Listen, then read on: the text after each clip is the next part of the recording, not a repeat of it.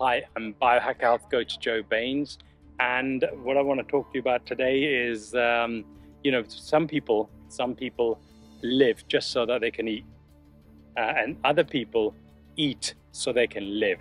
Right? And so there's a subtle difference there. See that?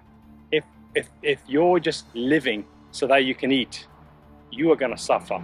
You're going to store up a lot of suffering and pain and misery and depression for your future version.